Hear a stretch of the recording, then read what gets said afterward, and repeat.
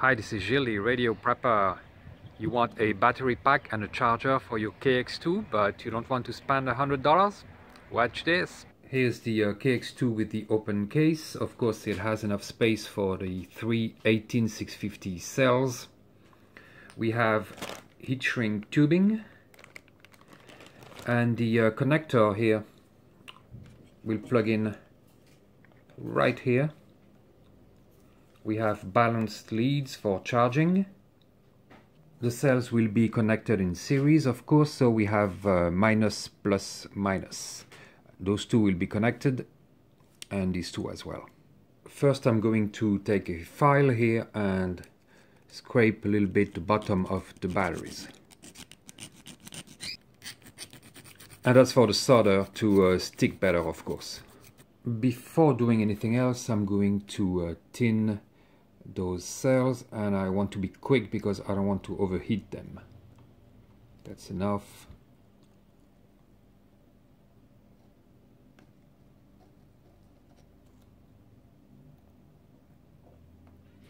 And I will do that, of course, on both sides. Make sure you tin your wires before you solder them. It will make your job much easier. And you do want to use insulated wires just in case to avoid shorts. That would create a big problem, probably a fire.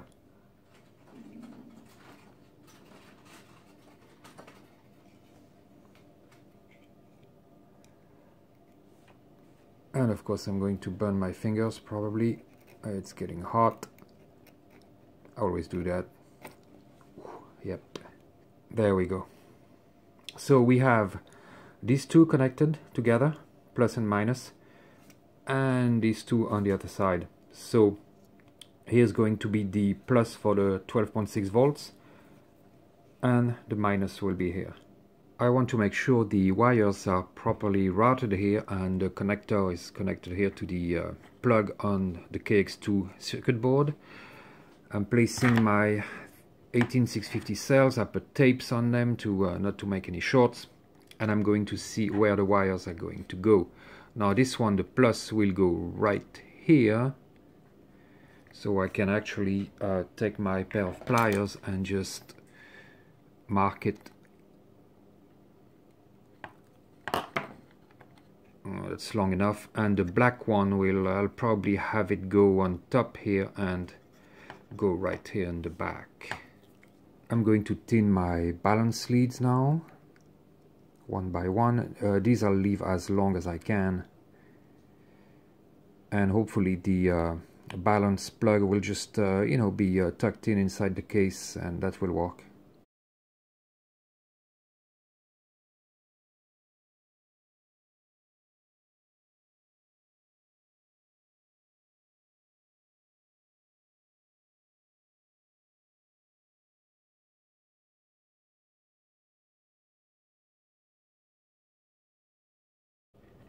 I'll route the wire under the tape here. That'll make it easier. There we go.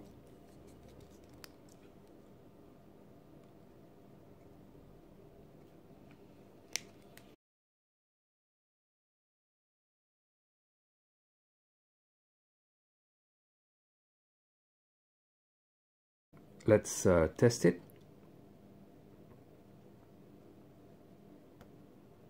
Perfect. Now we need to attach the balance lead. So here we have the plus on this side, of course, which will go to the same plus as the power wire. And we have the minus here. The last one will go on the minus here. The next one over will go on the plus here of the last battery. And this one will go right here at the minus of this one, so in between.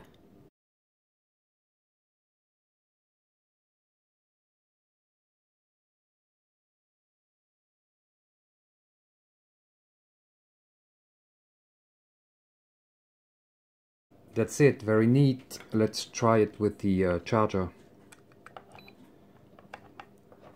And oh, it seems to work.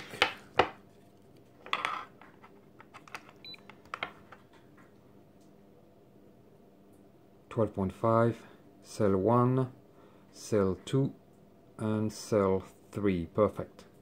We'll move on to the heat shrink tubing. Now make sure you don't cut it too short. You can always trim it later. That's a pretty tight fit. I just went on eBay, by the way, and I searched for 18650 heat shrink, and that's what I found. So, but it's very tight. I wish it was a little bit looser that I could. Oh boy, yep.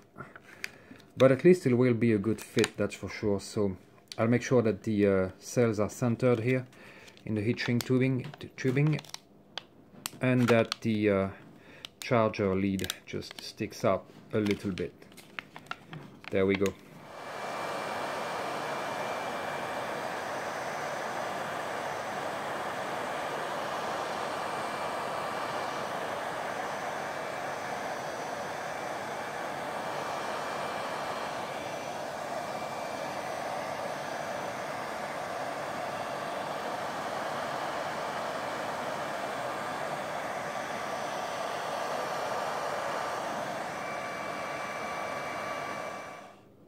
Very nice. This side is great, no risk of short. Here I wish I had put a little piece of cardboard in there before shrinking it, but I'll just put a little bit of tape inside and that should work. But let's put it in and try it. It's a little tight.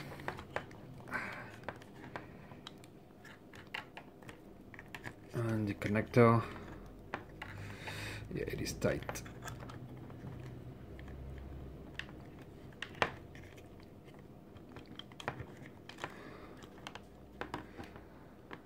The balance lead that I should have made it a little bit longer so it would reach here.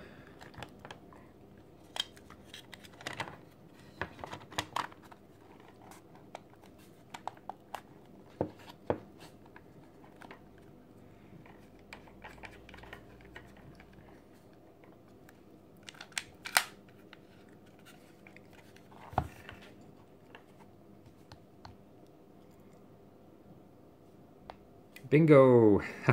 Internal battery pack for my KX2.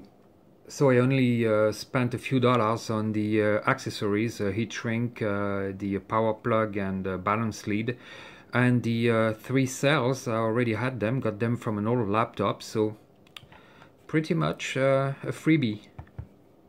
I will use this charger for charging the pack, which I can use, by the way, with other radios as well. That was $10. So that's it, $10 plus, okay, 13, 14 maybe, but not 100. Now keep in mind that Elecraft uses protected cells, so you might want to do that, but other than that, that's pretty much it. Have a good one.